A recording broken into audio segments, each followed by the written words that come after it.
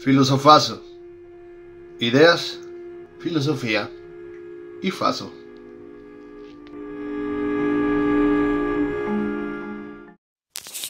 Entonces, 3, 2, 1. Bienvenidos, este es Filozofazo número 12. Estoy súper contento de que ya llevemos 12 programas de este proyecto que pues inició casi a finales del año y estoy muy contento por cómo vamos. Realmente pues somos muy poquitos en el podcast todavía los que nos vamos sumando a este club de pensadores filosóficos y faceros, pero realmente ha sido pues súper divertido hacer cada programa y estoy muy emocionado. Yo soy el fan principal de este proyecto, obviamente, y escuchar cada programa, la verdad, me pone muy bien, que a mis amigos les guste. Entonces, antes de empezar que es un programa muy especial para mí, porque el número 12 es mi favorito, decirte que si me ayudas compartiendo este programa, me estás ayudando muchísimo. Disculpen de ese sonido que acaba esa notificación. Déjenme silenciar las notificaciones de mi teléfono para que no nos distraigamos en este programa de media hora de Filozofazo. Vamos a dar el gallo juntos para empezar el programa como es pues ya una tradición de este programa, ¿no? ¿Qué tenemos para hoy? El día de hoy realmente no he preparado mucho. Quedamos pendiente de que teníamos que platicar algunas anécdotas de cuando éramos niños. Entonces, como no quiero que este sea el travesuras de cuando éramos niños número 2, pues entonces voy a también agregarles unos poemas malditos ahí que tengo medio depresivos. Entonces el tema sería como poemas y textos tristes o algo así, ¿no? Ese sería como el tema, poemas tristes. Y vamos a retomar un poquito las experiencias de cuando éramos niños, que me quedaron pendientes, si mal no recuerdo, como 3, creo que alrededor de 3.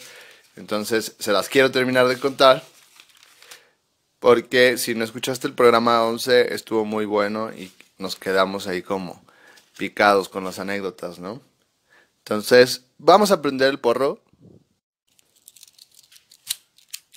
Disculpen si me escucho un poquito engripado, sí lo estoy.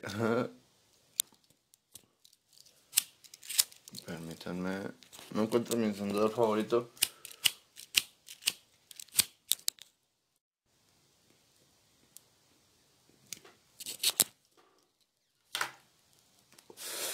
Y ahí está. Estamos oficialmente dentro del programa. Bueno, vamos a darle un poquito de rapidez a la intro y a este programa porque después nos quedamos cortos con el tiempo. Entonces, vuelvo a decirlo de entonces. Vamos a empezar por las historias que nos quedaron pendientes de cuando éramos niños. Les conté el programa pasado cómo se quemó el bosque, cómo me quedé con la duda de si había quemado un bosque o no cuando era niño. Y les conté también cómo fue que choqué frente a la casa de mis papás y me vio mi mamá. Entonces, en esta travesuras de niños o cagadas de niños, les voy a contar la siguiente, que es cómo le tumbé los dientes a un niño. Estaba muy rápido, muy cortita. Entonces, un día llego a la primaria.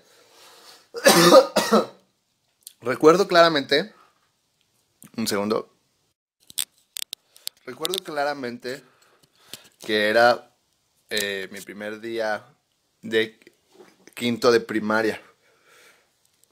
En la primaria en la que yo estaba, yo inicié cuando estaba en tercero. Esto es un punto importante porque cuando yo estaba en tercero de primaria éramos los más grandes.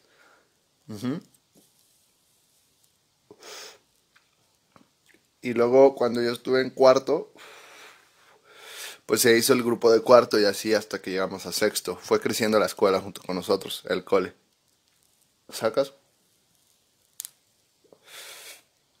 Entonces, entonces el primer día de quinto de primaria éramos los más grandes. A eso voy, con mi punto, ¿no? Y estaban los morros de cuarto, que el ciclo escolar pasado habían sido los de tercero y nosotros los de cuarto, o sea, nos íbamos llevando lo mismo prácticamente. Ya desde tercero, desde que yo estaba en tercero, o no sé, sí, en cuarto, y desde que yo estaba en cuarto había un niño de tercero, era muy problemático conmigo y siempre era así como que, de esos güeyes que te hablan, es como tu amigo y te habla y así, pero como que te habla con ese tonito de, no sé, como si supieras que algo va a pasar, que no se llevan bien y que pronto se van a pegar en su madre, ¿no? Así como, te habla como pesadito. Ujú. Entonces, este güey y yo se notaba esa tensión de que nos queríamos dar en la madre desde un año anterior. Entonces llega el siguiente año y ese año como que él se sintió bien vergas porque ya era de quinto, yo qué sé, o sea, traía el tribel de que ya era más grande, pero pues se le olvidó de que también yo había crecido, güey, ¿no? Y de que seguía igual el sistema. Entonces ese día él me dice, yo ya soy de quinto, que no sé qué, o de, sí, de quinto, o algo así me dijo así. Me dijo, ya soy de quinto y no sé qué, de cuarto, perdón, y no sé qué, y empezó como a decirme que quería pelear conmigo o algo así. Yo no quería, y él empezó a perseguirme por toda la escuela. Realmente yo no tenía miedo. Yo recuerdo que yo corría así como diciendo, así como que apenas le echaba ganas, daba tres saltos.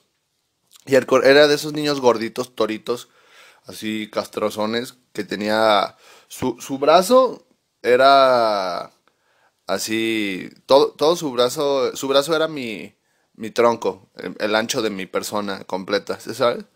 O sea, ese gordito tragaba como de esos morros que les meten así a la comida un chingo de ¿cómo se llama? De alpiste y de guarniciones así de salchichas de las baratas. Y todas las obras que esos niños que se comen todas las obras que caen en los platos, ¿no? Y por eso están bien puercos. Y y entonces el morro estaba cerdísimo. Era una mole. y, y el vato me estaba persiguiendo. Y me perseguía y me perseguía por el pinche patio de la escuela. Hasta que de repente yo me enfado, me detengo en seco, volteo y le doy así un puñetazo en la mera cara, en el centro de la boca, así. ¡Pum! Como que dije, ya, güey, ya me tienes hasta la madre de estarme persiguiendo, güey, pinche morro pendejo, ¿no? Y ¡pum! Le metí un madrazo y los dos dientes frontales, los más importantes, bueno, me imagino que eran de leche, esperemos que sí, se los tumbé a la chingada, güey. Le tumbé los dos dientes. Si no eran de leche, imagínate el pedo, ¿no? Pues que los dentistas le van a tener que poner un diente falso. Pero bueno, no sé si estaban, perdón, no sé si estaban ya flojitos sus dientes de leche y por eso se cayeron o cómo estuvo el pedo, pero él se llamaba Iván, creo. Según yo recuerdo se llamaba Iván, era un gordito moreno así, les digo, esos súper castrosos. Me metí un buen madrazo y no me volvió a molestar. Realmente yo de niño, en la escuela y en todos lados, no fui un niño buleado, eso sí lo puedo decir. O sea, ayer estaba platicando con mi madre de algunas amistades y le estaba diciendo que, pues, tenía yo la sensación, creo que yo tengo la sensación más de que sea real, de que en casi todos los círculos sociales no he destacado mucho, no he sido de los importantes. Pero creo que es al contrario, creo que poniéndome a analizar mis palabras, creo que yo más bien no destaco ningún círculo social y a mí sí me destacan dentro de ellos, pero yo no me quedo en ninguno porque yo no estoy a gusto con nada, o sea, soy muy nómada y sí hago amigos, pero tal vez yo siento que no, formo vínculos muy grandes porque yo soy el inestable, el que siempre se está moviendo de un lado a otro, ¿no? Y pues en la escuela yo no fui niño buleado, y en ningún lado, siempre he sido de los güeyes que están como líderes, o que por lo menos, o sea, yo no me acuerdo nunca de haber hecho cosas que yo no quisiera hacer, o de, ay, voy a jugar a huevo esto porque estos morros quieren jugar esto. No, o sea, yo tenía una idea, salía y se hacía eso, ¿sí sabes? Yo siempre me acuerdo de eso. Yo decía, ¿qué voy a hacer hoy? Hoy quiero ir en bici a tal lado. Iba por mi amigo tal, güey, vamos en bicis a tal lado. Arre. Iba por otro amigo, güey, vamos en bici a tal lado. Arre. ¿Sabes? O sea, ellos también querían hacerlo. Pero pues, yo estaba con la gente que quería hacer lo que yo quería hacer. Y me imagino que ellos también, así que este filosofazo me está encantando porque es el primer filosofazo, señores, que se graba de día. Esto sí es un dato curioso. Los 11 primeros filosofazos se grabaron de noche, casi siempre de madrugada y muy pedos. Y este es el primer filosofazo que estamos grabando sin una gota de alcohol en el cuerpo y temprano, pues son las 2 de la tarde. Por eso vamos a seguir con este Rhythm of the Night que traemos. This is the rhythm. ¿Has escuchado el video de la señora que dice, This is the rhythm? ¿Cómo lo hace? This is the rhythm. Ay, no mames, no puedo hacerlo así. This is the rhythm. This is the rhythm. Pero ella lo hace. This is the rhythm. Lo hace, no sé, güey. No sé cómo le sale la voz así. No, no. Oye, oye. La señora sí tiene la voz igualita, güey. Siguiente historia es cómo fumé en el baño de la escuela. Y sí, señores, sigo hablando de la primaria. Pero es que estamos hablando de cuando éramos niños. Ya en la secundaria ya eres un adolescente, ¿no? Entonces, ¿cuándo voy a dejar de decir entonces? So, sacas, chupas, mamá. So, era sexto de primaria. No, ya no me acuerdo. Sí, creo que era sexto de primaria ya. Ya era sexto de primaria, ya era las últimas travesuras de mi mini yo. De ese cabroncito mini yo que andaba por ahí haciendo dagas en la vida, ¿no? Llega el Día de Muertos. Por cierto, hoy es la segunda semana de... el segundo programa de diciembre. Ay, güey, ya estoy pegando esto, madre. Es el segundo programa de diciembre. El mes anterior fue noviembre. Pues, del mes anterior, de hace un chingo de años, cuando yo estaba en sexto de primaria, empezamos a hacer un altar. Para este altar, tuvimos que llevar todas las cosas que les gustaban a nuestros muertos. Para los que no conocen mucho la tradición, se ponen las fotos de tus seres queridos fallecidos o de quien tú eliges darle pues el homenaje y se le hace el altar y se le ofrendan las cosas que les gustaban, pan, o sea, y así como cosas en especial que quería el difunto. Y me acuerdo que uno de los difuntos al que le hicimos se decidió en la escuela que se lo íbamos a hacer a que me acuerdo yo que eran unos cuantos familiares de unos amigos y también había un artista ahí que no me acuerdo quién chingados era.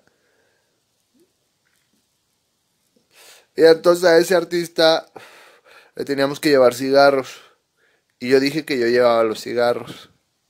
Por alguna razón estúpida las maestras me dijeron que sí. O sea, yo era el más desmadroso del salón y me dicen que sí. Ujú. Pues sí, le dije a mi mamá que tenía que comprar una cajetilla de cigarros para el altar. Mi mamá compró la más barata, una de los de alitas. Creo que hasta yo fue el que le dije, compra unos alitas. O sea, yo era súper vivo, qué poco conmigo. Y compramos los alitas. En ese entonces costaban 4 pesos con 50 centavos. Eso costaban unos cigarros, puedes creerlo. O sea, lo que actualmente vale un cigarro, en ese entonces te costaba una cajetilla. Una cajetilla te puedes comprar con lo que cuesta un cigarro suelto hoy en día. En 2000, un mes apenas ya para que sea 2020. Eh, so, hicimos el altar, sacas, y lo montamos, yo llevo los cigarros, todo el pedo, y ya estaba mamalón, chingón ahí. Pinche altarzote, y pasó de verga con las velas, y a la verga, dijeron, no, hombre, está chingón, es que bien verga. Y pues bueno, yo me robé los cigarros del altar. Una vez entregada la tarea, me robó los cigarros del altar. Ni siquiera me acuerdo si me robé uno o la caja. Creo yo que me robé la caja entera, así bien descarado. Nadie estaba viendo, me valió verga. Y invité a varios amigos al baño de la primaria. Y les digo, vénganse para el baño, vamos a fumar. Voy a enseñar a fumar. Para que se despierten. Sorry por despertaros con ese estornudo. Y entonces, pues, me los llevo, nos fuimos ya varios güeyes al baño, éramos como unos 6, me siguieron casi todos los hombres, de verdad, es muy fácil que te sigan a hacer muchas pendejadas. Entonces ya estábamos ahí fumando y creo que uno de los chavitos ahí medio de esos güeyes de ¡ay! ¿Sí sabes? Este le dijo a la maestra, a la directora, ay, maestra, el pinche Justin, el Ismo, está fumando con todos los compañeritos ahí en el baño, ¿no? Sacas y le vale verga aparte, ¿no? Y dijo que la directora le vale verga. Ah. Entonces la directora se encabronó y traigo alergia, discúlpenme, es que es como no que anden gripado, estaba moviendo ahí el baúl de los recuerdos y entre tanto polvo siempre me sale como alergia y pues disculpen. Espero no estarme escuchando muy súper de la verga y que no sea horrible, ¿no? Y bueno, nos cacharon fumando y la directora yo creo que se dio cuenta de que se iba a meter en un pedo tan grande de que todos habíamos fumado. O sea, éramos tantos los que habíamos fumado que no me pudo regañar a mí esa vez. Porque, o sea, sí me cagó ella, pero si ella le decía algo a mi mamá, se iban a tener que enterar todos los demás papás de que habíamos fumado. Y iban a decir, bueno, la culpa de quién fue al final. Ellos son niños, iban a decir la directora, ¿por qué les encarga cigarros? ¿Sí sabes? Entonces ahí yo creo que los cigarros por eso nos encargaron a mí. Porque algunos papás eran muy conservadores y pues no sé, iban a decir algo. No sé, güey, no sé cómo estuvo el pedo, pero o sea, al final ella prefirió no decir nada. La directora no le dijo a ningún maestro más y a ninguna mamá y les dijo, ustedes no le van a decir a nadie porque si yo, o sea, ella habló con nosotros, bien cabrón. Y dijo, es que si uno solo así dijo, mucho tiempo nos estuvo diciendo, dijo, bueno, no sé, es que no los voy a perdonar mejor y los voy a expulsar a todos. Y dijo, y luego decía, es que si uno solo dice yo me voy a meter en problemas y si no voy a tener que expulsarlos a todos. Entonces todos los niños dijimos, no, no, de veras, o sea, ninguno vamos a cagar, ¿no? Así de ninguno. Y pues no sé, al final no sé cómo estuvo que nos salvamos. Y yo me cagué porque imagínate, bueno, me da mucho miedo que supieran mis papás que estaba fumando ahí en el cole, imagínate ese pedo. ¿Qué pedo te me meto, no mames?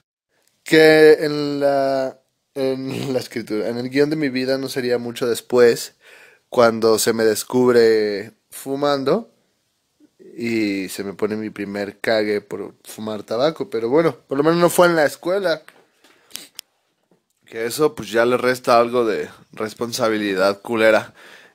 Vamos a la siguiente historia para que no se alargue esto porque todavía nos falta leer una poesía ahí medio triste. Si no, esto va a tener que llamarse al final el Filozofazo de Travesuras de Niños 2. Entonces, no queremos que sea así. Y les voy a contar de cuando entré a las tumbas de una escuela.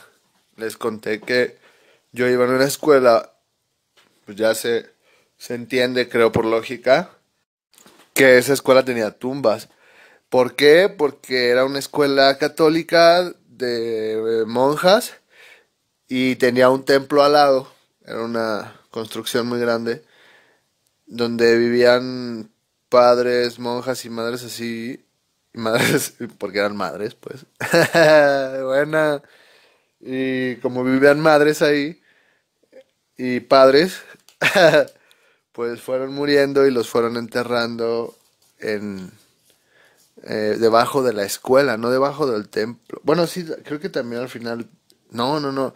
Estaba pegado el templo a la escuela y justamente debajo de la escuela, o sea, donde nosotros salíamos al patio de niños a jugar.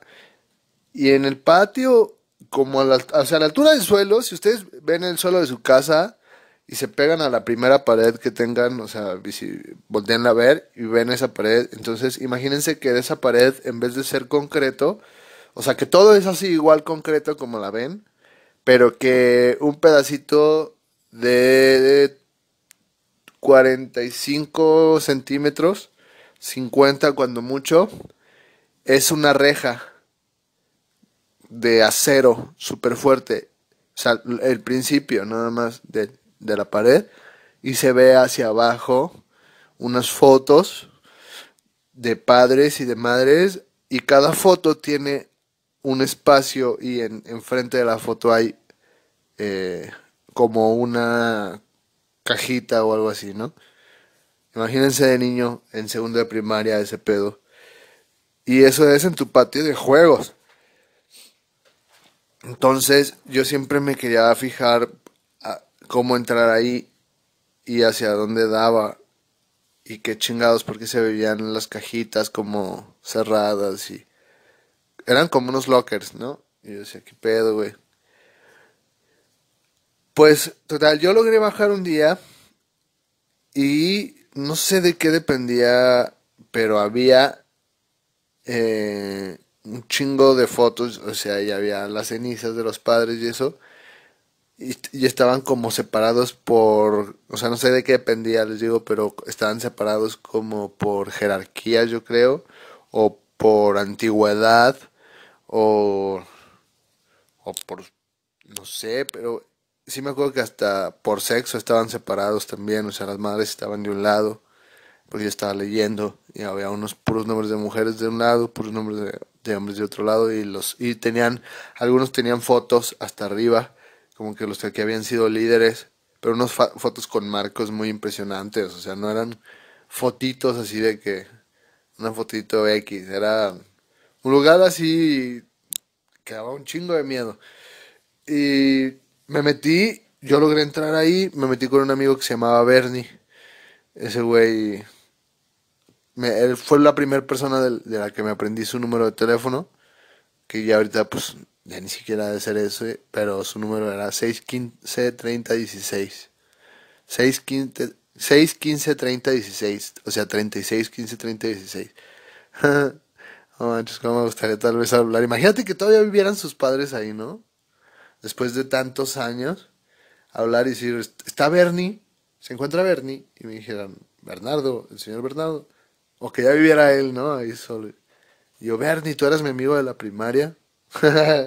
Me regalaste una ratita una vez. Ay, güey. Lo pasábamos bien verga ese vato y yo.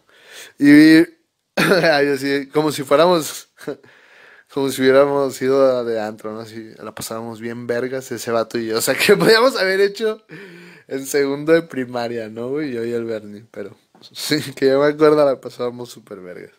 Jugábamos trompo y jugábamos a los Transformers, que los Transformers de mi época eran de animales, no eran de carros. Estaban verguísimos. Y sacas, pues, ese día que bajamos, nos cacharon, nos pusieron un calle, nos subieron, pero como no hicimos nada, pues nada, nos regañaron y, órale, para arriba, no sé qué. Y ya esa vez no ha de haber sido ni siquiera motivo de expulsión ni nada, o sea, nada, nos pusieron un cague las madres Y sí nos dijeron a la verga, o sea, no pueden estar bajando, hijos de su reputa madre. Pero también no nos cagaron tanto porque fue como que aprovechamos el tiempo exacto. Creo yo que... Yo me acuerdo que me la pasaba pegado a donde estaban la venta de las tostadas para ver si dejaban la puertita abierta, que yo sabía o sospechaba que era la que daba para allá abajo. Y cuando la dejaron abierta un poquito, luego le dije, Bernie. Y Bernie estaba sentado haciéndose pendejo y rápido, ¡fum!, bajamos. Y fue cuestión de que bajamos, vimos, y cuando estábamos viendo ya estaban atrás de nosotros, ya estaban así bajando, casi, casi cuando íbamos bajando nosotros. Pero como éramos niños y fue así de, ya, y bajamos y, ¿por qué bajan? Queríamos ir con, no sé, güey, alguna mamá dijimos, con la madre sacas para decirle que sí, me da una tostada, un pedazo así, yo qué sé. Todas esas madres funcionaban, güey. Es lo chido de estar morro, que cuando tienes pretextos bien pendejos, güey, son esos pretextos a veces piensan que es porque tú estás bien pendejo o porque estás niño y no, o sea, no, más bien estás diciendo, no es porque seas niño, pues, estás haciendo un pretexto bien pendejo y funciona porque ellos dicen, es porque es niño, o sea, creen que no es un pretexto, creen que estás haciendo una pendeja porque eres niño, ¿no? No, es nomás porque estás bien pendejo para poner pretextos. No sé si me explicarás, pero seguimos en la siguiente historia que es... No se crean, creo que ya se acabaron las historias. Les conté cómo se quemó el bosque, eso el programa pasado, lo de las tumbas hoy, cómo fumamos en el baño, cómo le tumbé los dientes a un niño, o choqué frente a mi casa. Esas son todas las historias que tengo para ustedes, pero vamos a cerrar con algo bien interesante que le va a cambiar todo el pinche mood al capítulo, pero aunque va a ser nada más así como 5 minutos, va a ser una mamada, la verdad. Esos 5 minutos van a ser para darle otro título al podcast y que parezca que ya no vamos a hablar todo el pinche podcast de lo mismo que el pasado, ¿no? Les voy a leer algunos de mis escritos ahí medio vaciladores. Me gusta a veces escribir cosas medio raras ahí, tripeadas, como de niños emo. Y les voy a leer una ahorita. Sale pues, esto fue como queriendo ser un poema como tipo de la generación Beat, güey, un mame así. Si no saben de qué es la generación Beat, pues eran unos güeyes que se ponían básicamente bien pedos y bien drogados y después escribían sin pensar. Se llama 5 de febrero. Pensando en la humildad, pensando en no perder la cabeza. No quiero perder el suelo, no quiero quedarme hecho polvo. Y el miedo es constante, paso del cero al infinito, del gris al negro. Me he hecho tanto daño, necesito quitarme el castigo y regalarme oportunidades, acariciar el alma, darme calor humano, sentirme a gusto en mis zapatos. Quiero tener más de lo que deseo, porque soy malo deseando. Hoy es 5 de febrero, quiero ser exitoso y humilde.